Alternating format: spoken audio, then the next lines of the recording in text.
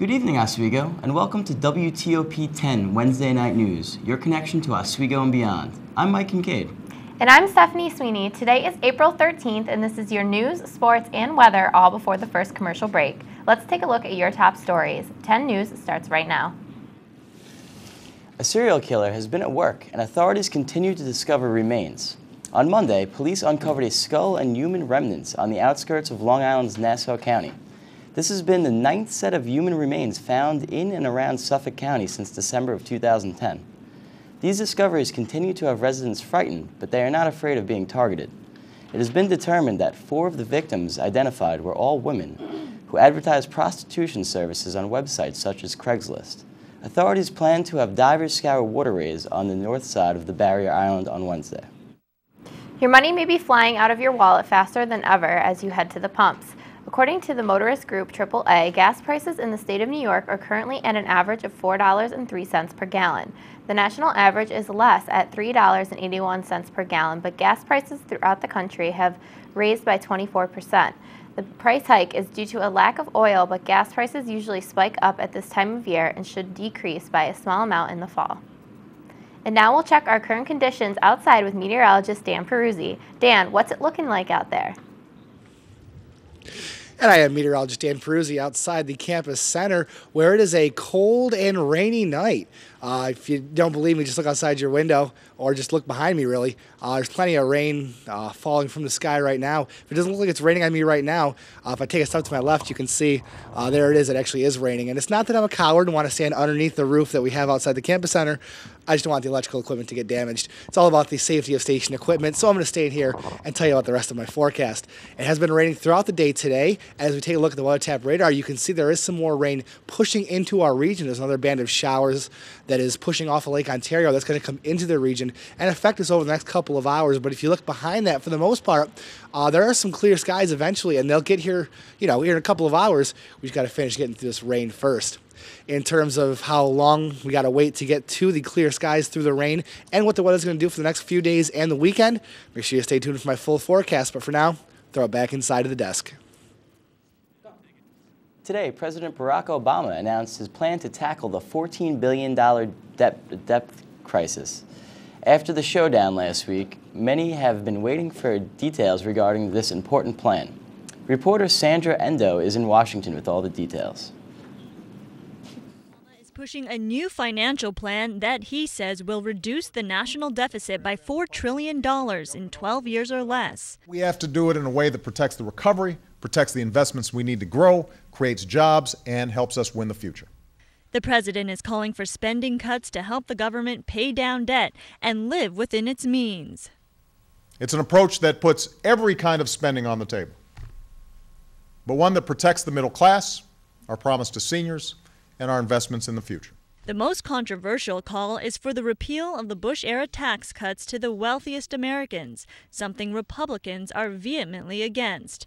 They have their own 2012 fiscal plan, which they argue is a better starting point for securing America's financial future. And we do so by ensuring that we bring down spending, that we reform the entitlement program so we get rid of the unfunded obligations over time to retire the debt. Republicans are calling for $6 trillion in spending cuts over the next decade. This latest clash between the GOP and the White House comes on the heels of the debate over raising the nation's debt ceiling, another budget initiative the president will be hard-pressed to pass unless there is room to compromise with Republicans. In Washington, I'm Sandra Endo. What the president proposed.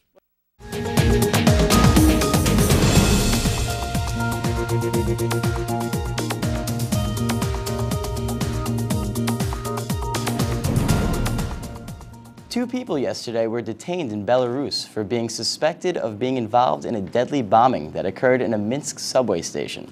12 people were killed in this deadly bombing, including one who died in the hospital early Tuesday. The suspects also admitted to committing a terrorist attack that happened on Minsk in Independence Day in 2008 and in Vitebsk in December of 2005. The identities of the suspects have not yet been revealed, but one was described to be a 27-year-old man. A U.S. drone strike in Pakistan has left 6 militants dead. A drone or a radio-controlled airplane reportedly struck a militant hideout in South Waziristan with 2 missiles on Wednesday. This is the U.S.'s first attack since March 17th in which a drone strike in North Waziristan killed 44 people, most of the victims being civilians. These attacks continue to increase tension between the two countries, and now Pakistan has asked the U.S. for a formal apology for the March 17th attack. A senior Pakistani intelligence officer reported that Pakistan has asked the United States to cut down on its drone strikes in remote tribal areas. And now we'll see what's going on in sports with Tara Hecke. Thanks, Stephanie. A federal jury convicted Barry Bonds of a single charge of obstruction of justice today, but failed to reach a verdict on the 3 counts of allegations that he knowingly used steroids and human growth hormone and then lied to a grand jury about it. Following a 12-day trial and almost 4 days of deliberation, the jury could only reach a verdict on the obstruction of justice charge. U.S. District Judge Susan Ilston declared a mistrial on the other charges. The 46-year-old is Major League Baseball's home run king, racking up 762 throughout his 21-year career. Just another messy end to put a case and the slugger and baseball under a cloud of suspicion. And I'll have more sports news later on. Now back to the news desk.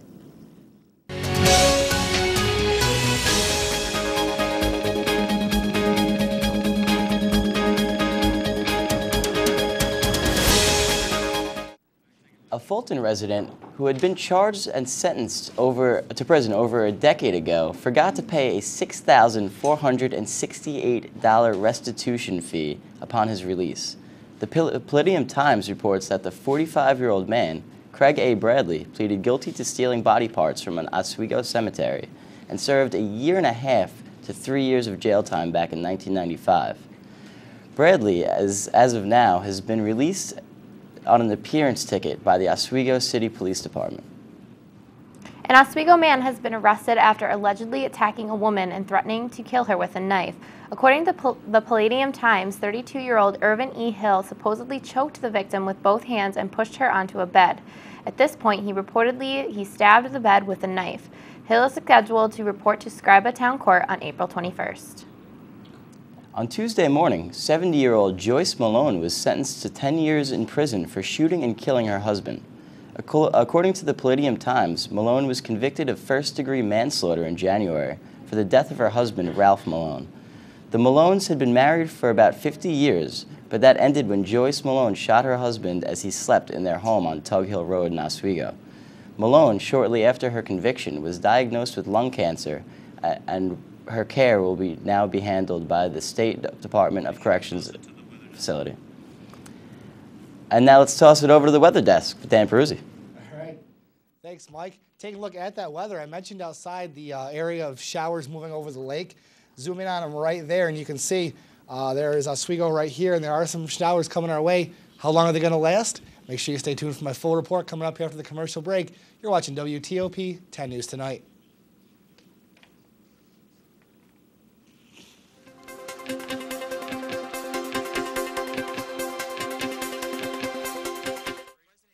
Once said, "A nation that is afraid to let its people judge the truth and falsehood in an open market is a nation that is afraid of its people."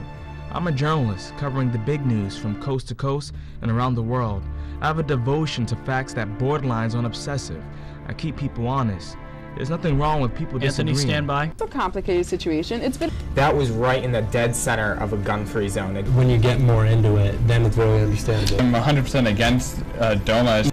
Besides, please clear that's what makes America, America. We have to get back to it again. 2. I am Anthony Hill, and this is the Weekly Rundown. The Oswego MBA program, helping you achieve your goals with a customized curriculum developed with flexibility in mind. Take classes year-round, full or part-time in Oswego, online or at the Metro Center in downtown Syracuse. More information is available online or by calling 315-312-2911. Want to get ahead? Take summer classes. Earn up to 14 credits. Classes start May 23rd. More information available at www.oswego.edu/summer. Register now. Cam's Pizzeria. Located at 31 West Bridge Street, serving New York-style pizza, wings, sandwiches, wraps, and desserts. Dine in, take out, or order delivery by calling 315-342-4255.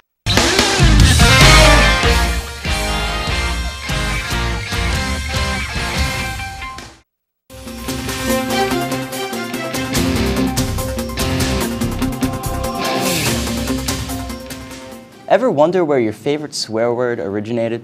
Well, search no further, because on Thursday, April 14th, the F word will come to Oswego. The documentary examines the long history of the F-bomb and the comedians, actors, and writers who have popularized it. This event is free and will take place this Thursday in the Campus Center Auditorium from 7 to 9 p.m. Have you ever wondered what movies from across the world are like? Well, here's your chance. On Saturday, April 16th from 1 p.m. to 9:30 p.m., there will be a variety of international films available for viewing in the basement of Hart Hall. The scheduled films to be shown are the French romance title Love Me If You Dare at 1, IP Man, an action film from Hong Kong at 3, the Hungarian comedy Black Cat and White Cat at 5:30, and to round out the evening, the Indian action film Jodha Akbar at 7:30 p.m. This event is free for all. For more information, please call 312-4200. And now here's a look at your full weather forecast with meteorologist Dan Perruzzi.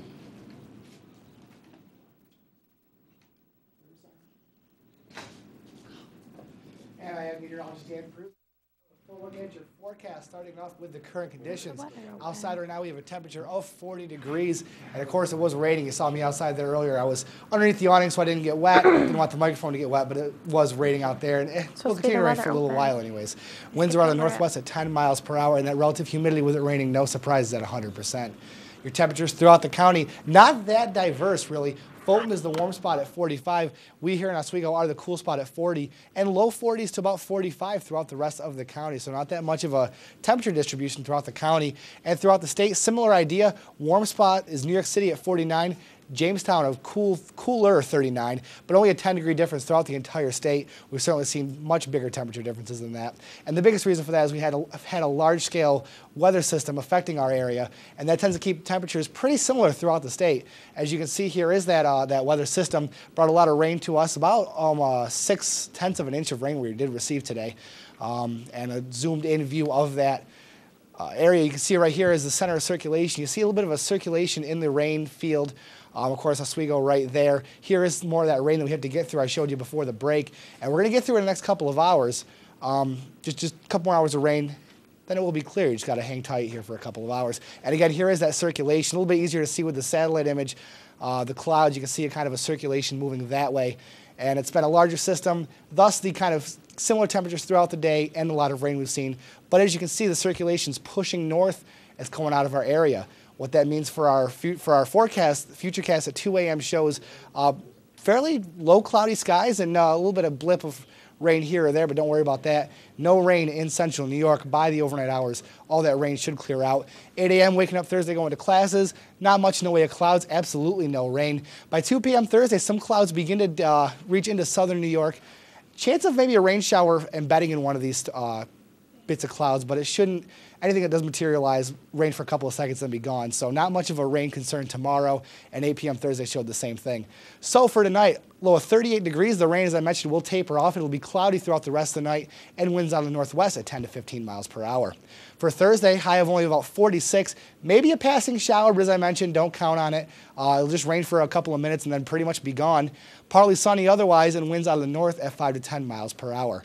For Thursday night, 31 degrees, partly cloudy, a chill night, a little below average, but not too cold, so it's nothing to really fret or lose any sleep over. And winds out of the northeast at 5 to 10 miles per hour. As for your full forecast, I talked about Friday. Saturday, kind of a similar day with temperatures in the mid-50s. But for Sunday, much different story. Another weather system heads our way and should give us a pretty good amount of rain on Sunday.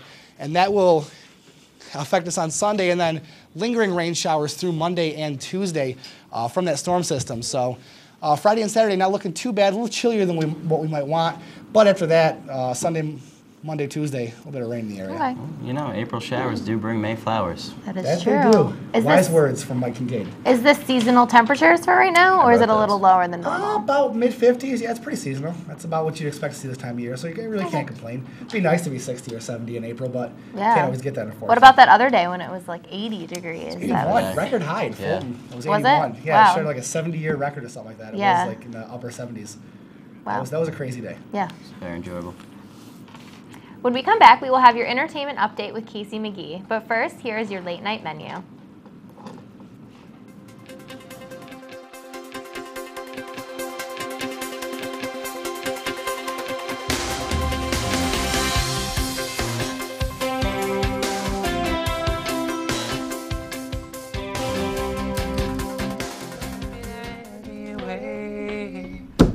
Thinking of you, working on my appetite. Looking forward to a little afternoon delight. But my sister shows together, making sparks ignite. And the thought of loving you, so excited. Sky rockets in flight. Boo! Afternoon delight. I think you got it. Cam's Pizzeria, located at 31 West Bridge Street, serving New York-style pizza, wings, sandwiches, wraps, and desserts. Dine in, take out, or order delivery by calling 315-342-4255. Oh, we gonna rock down to Electric Avenue, and then we'll take it higher. Oh, we gonna rock down to Electric Avenue, and then we'll take it higher. Oswego MBA program, helping you achieve your goals with a customized curriculum developed with flexibility in mind. Take classes year-round, full or part-time in Oswego, online or at the Metro Center in downtown Syracuse. More information is available online or by calling 315-312-2911. Want to get ahead? Take summer classes. Earn up to 14 credits. Classes start May 23rd. More information available at www.oswego.edu/summer. Register now.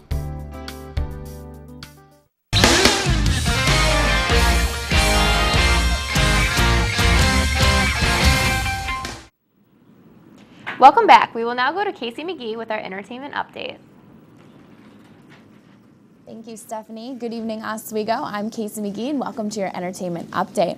After Kobe Bryant's homophobic slur at the Lakers game last night, according to TMZ Sports, NBA Commissioner David Stern has fined the shooting guard with $100,000. Stern says he is fully aware that the basketball is an emotional game, and everyone associated with the NBA knows that insensitive or derogatory comments are not acceptable and have no place in the game or society. Earlier today, during a live interview with ESPN Radio, Kobe said that he plans to repeal the fine. However, the NBA star never stated an apology for his words directed to the referee at last night's game. Finally, after 11 years of hiding from the big screen, the famous Ghostface killer is back for more. According to Hollywood Reporter, the film Scream 4, directed by Wes Craven, is anticipating to make a killing at the box office. Neve Campbell returns as Sidney Prescott, who goes back to her hometown to promote her book on her coming to terms with her dreadful past, only to motivate the serial killer to strike once again. The film very quickly falls back into Craven's old pattern of clockwork killing spree, reducing the population of a small town, promising satisfaction to series fans. The movie is set to release in theaters this Friday. Now for a quick look at the box office. For films opening this weekend, The Princess Montpensier has received the highest rating from RottenTomatoes.com, giving it 100%. Second goes to Armadillo with a rating of 92. And finally, in third, 20th Century Fox animated film Rio with a rating of 75%. And that concludes your entertainment update. I'm Casey McGee. Thanks for watching. So is Scream 4 coming back? Scream 4, really? Doesn't the killer die at the end of each film? I don't know. I'm not really a Scream fan. I don't know. I haven't really watched the film. I remember when I was in like 6th grade, that's that first one that scared me. It was like the scariest movie I've ever seen at the time. It was nightmares for weeks. I definitely thought they would have dropped off by now. 11 years after not coming around. That's impressive. They're going to make a comeback. It's ridiculous. Definitely. Well, now let's take a look at your New York State news.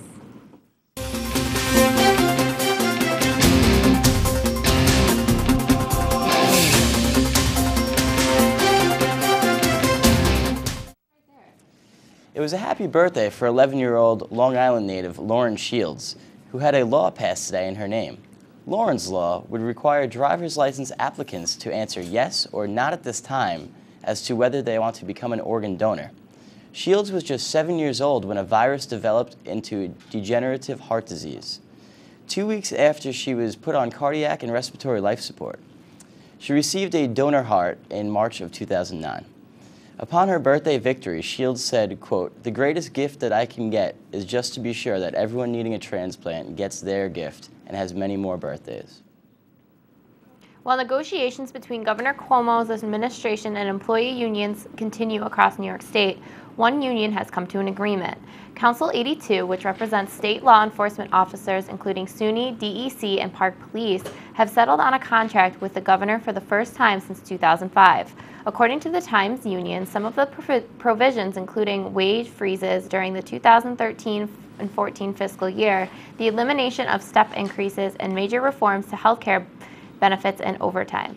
It is being reported that if similar contracts are reached with other public unions, the state could reach the $540 million needed to avoid the nearly 10,000 layoffs projected in the enacted budget. And now a full look at sports with Tara Hecke.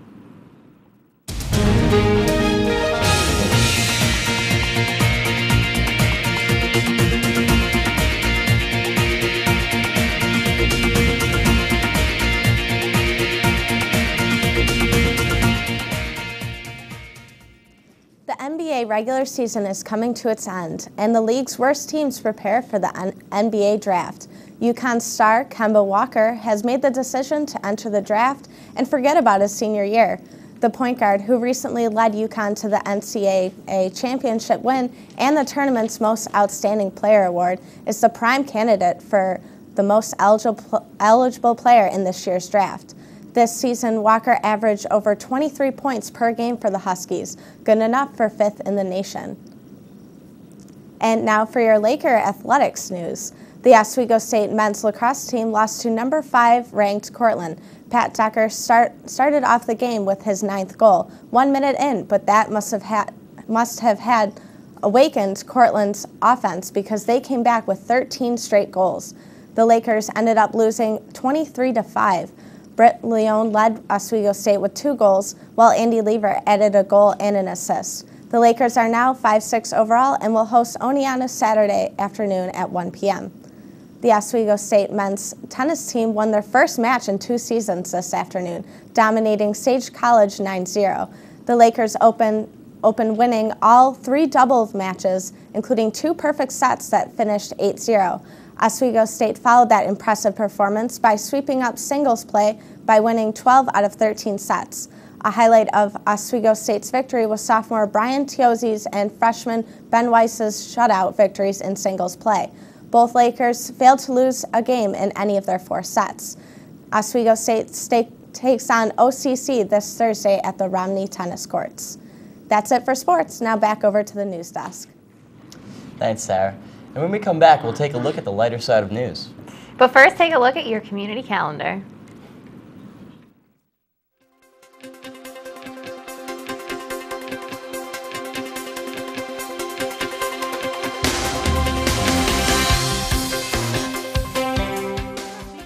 Program helping you achieve your goals with a customized curriculum developed with flexibility in mind. Take classes year-round, full or part-time in Oswego, online or at the Metro Center in downtown Syracuse. More information is available online or by calling 315-312-2911. TOP, brought to you by the letter W. No matter where you live, life in the ocean depends on you. To help protect our ocean, recycle and dispose of your trash properly. To learn what you can do, go to keepoceansclean.org. Want to get ahead? Take summer classes. Earn up to 14 credits. Classes start May 23rd. More information available at www.oswego.edu/summer. Register now. Cam's Pizzeria, located at 31 West Bridge Street, serving New York-style pizza, wings, sandwiches, wraps, and desserts. Dine in, take out, or order delivery by calling 315-342-4255.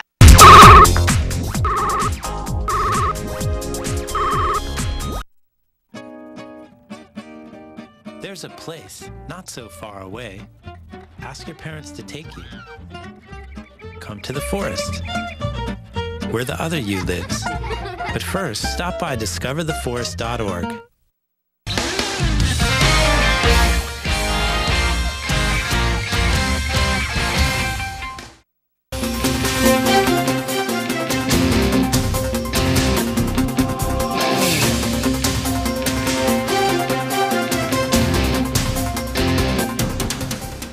Welcome back, and here's a dive into the lighter side of news. Now let's see what comedian Conan O'Brien had to say about Muammar Gaddafi in this week's Conan Clip of the Week. I couldn't believe this story, but apparently it's true. It was reported today that Muammar Gaddafi once wrote a children's book. Yeah, it's called Horton Hears Voices in His Head. It's called The Bipolar Express.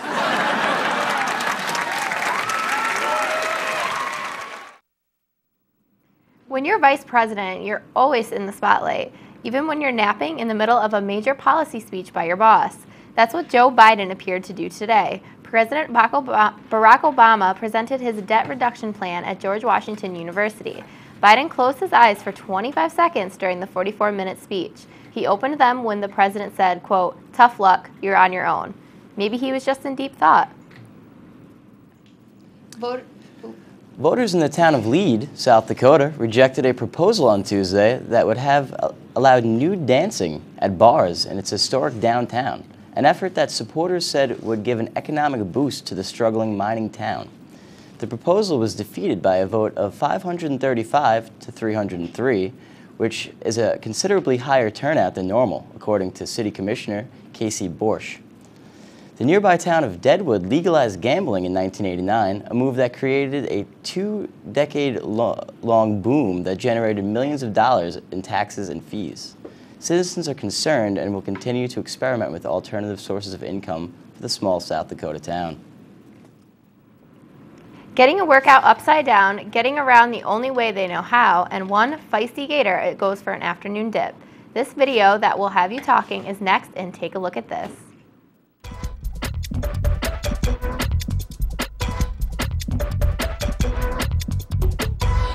Looking for a new workout routine? Take a look at this. Pull up, press down. It's a new form of yoga that uses silk hammocks and relies on gravity to stretch you out. Traditional yoga positions like downward dog are replaced by poses like this one, called the upside down monkey. Anti-gravity yoga was designed by an acrobat, but experts say anyone can do it. With roads washed out, residents in this North Dakota neighborhood are using boats to get around. At least 30 homes are now islands, and some residents have been stranded for 5 days. The trouble started when the swollen local river started cresting. People are hopeful the water will recede by this weekend. And take a look at this. Just like humans, sometimes gators need to hop in the pool to cool off. Alligators may be common in Florida, but one family was shocked to find one in their backyard. He says, we have about an 8-foot gator in the pool. I said, you're kidding. So that's a first. You know, we've been here 20 years. A trapper was called in to get the gator out of the pool. He put up quite the fight, even taking a chunk out of the tile, but was eventually taken away to be released. Or take a look at this. I'm Michael Jones.